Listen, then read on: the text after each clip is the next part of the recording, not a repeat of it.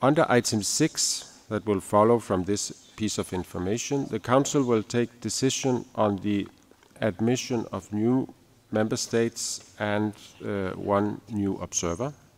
Under item 7, the Director General will present his report. We will then continue to item 8, draft reports on the 109th session of the Council and on the third special session of the Council, followed by item 9, report on matters discussed at the 24th and 25th sessions of the Standing Committee on Programs and Finance. Should everything proceed as planned, this afternoon we will resume at 3 o'clock with item 13, the general debate, as I mentioned, starting with ministers. Lastly, I also have the pleasure to remind the Council that tonight, immediately after closure of the afternoon meeting, all participants are invited to a reception hosted by the Swiss Federal Department of Foreign Affairs. The reception will take place just outside this conference room. We will now move to item 6.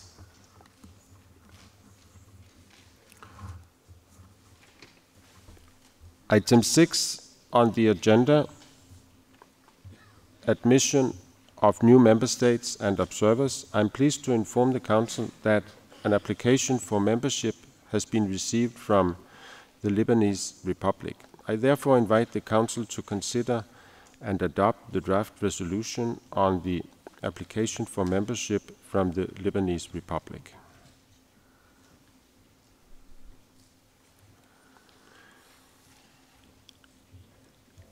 In the absence of any comments, I declare the draft resolution adopted.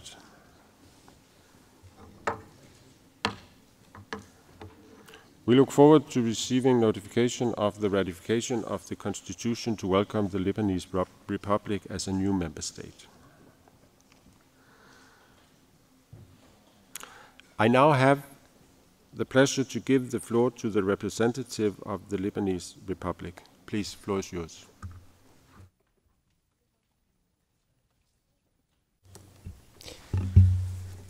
Thank you very much, Mr. Chairman. It's indeed an honor and a real privilege for me to address this august body today. At the outset, allow me, Mr. Chairman, to congratulate you on your assumption of your functions and on your able stewardship of this session.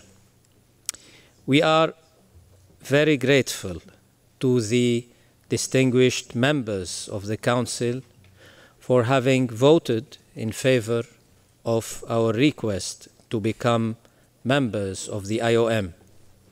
And we really look forward to completing the internal accession process in order to become a full member of the organization.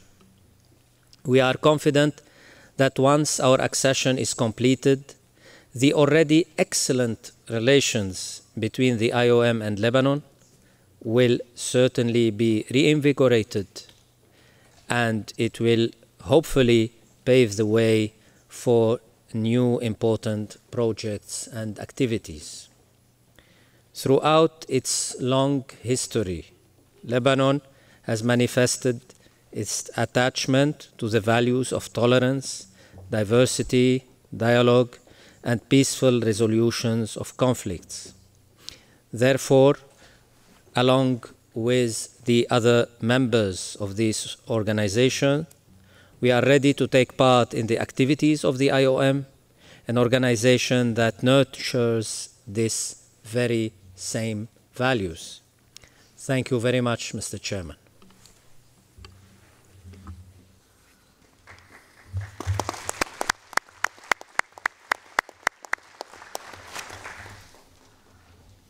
I thank the representative of the Lebanese Republic for his statement. I now have the pleasure to give the floor to the Director General. Thank you so much, Mr. Chair. On behalf of IOM as a whole, and most particularly of our colleagues present in the field in Lebanon, we want to express how happy we are for the decision taken by the Lebanese Republic of joining IOM. I've said since day one that our ambition would be to become an universal organization. We are coming close to that. And the decision that the Lebanese Republic has just taken is a proof of confidence in IOM, but it's also the result of a very in-depth cooperation in the past, for so many years, in such a region of the world that is crucial to migratory flows and to the situation of migrants and people on the move in general terms. So, Mr. Chairman, on behalf of IOM, I would like to thank the proof of confidence from the Lebanese Republic. I would like to thank the fact that the Council has just adopted the resolution. We look forward for the completion of the necessary internal proceedings in order to welcome Lebanon as a full member of the organization. Thank you. Thank you so much. I now have the pleasure to inform the Council that an application has been received for representation by an observer from the International Commission on Missing Persons. The Council will now consider the resolution concerning the request made by this organization for representation as an observer.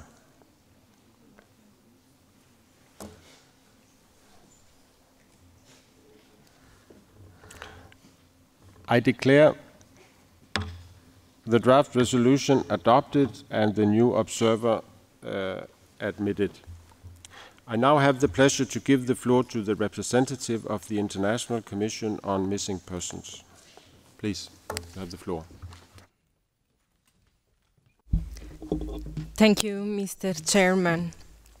Excellencies, Director General, distinguished Council members.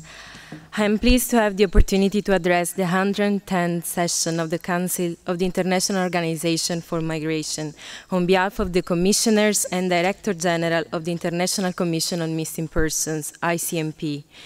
Let me begin by conveying ICMP's sincere appreciation to the IOM Director General and the Council for the positive consideration that has been given to ICMP's application for observer status at the Council.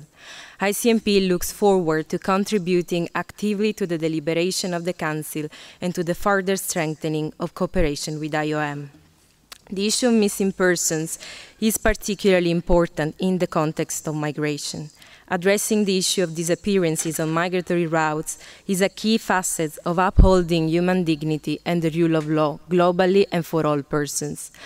Migrants often experience conditions in transit countries or host countries that make them vulnerable, not only, for instance, because of the precarious conditions of irregular migration, but because of their status or lack of status. As non-citizens and without a recognized status, their human rights are often unprotected and unfulfilled. Formal investigation of disappearances is a basic and universal human rights guarantee. The guarantee of official investigation is a key measure in preventing persons from going missing and is an essential condition for securing justice when persons have gone missing. ICMP is the only specialized intergovernmental organization mandated to work exclusively on the issue of missing persons. As former IOM Director General William Lacey Swing has noted, IOM's global reach and expertise in human mobility, particularly in post-crisis situations resulting in displacement and in the fields of irregular migration, human trafficking and migration management, clearly complement ICMP's recognized expertise. ICMP expertise complements and reinforces IOM's effort to uphold the human dignity and well-being of migrants. In 2013, IOM and ICMP concluded a cooperation agreement to facilitate acting in close cooperation on matters of common interest.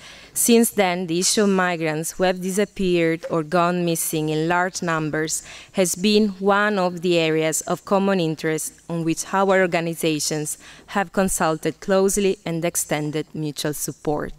ICMP looks forward to a closer cooperation with IOM, and we are confident that the partnership between our two organizations will advance the security and well-being of persons that we are mandated to help.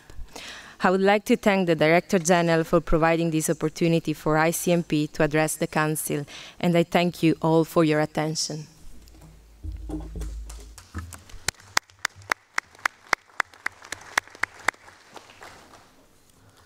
I thank the representative of the new observer for her statement and welcome them, as you could hear, on behalf of the entire Council. I now have the pleasure to give the floor to the Director General to welcome the new observer. Please. Thank you, Mr. Chairman. I want to, on behalf of IOM, to welcome ICMP for joining us. We believe that the observers have a key role to play in the organization, even more in this case where we have so much in common, as the representative of ICMP has just mentioned. And we definitely look forward to deepen our already existing relationship of cooperation, exchange of information, on behalf of the human dignity of the people in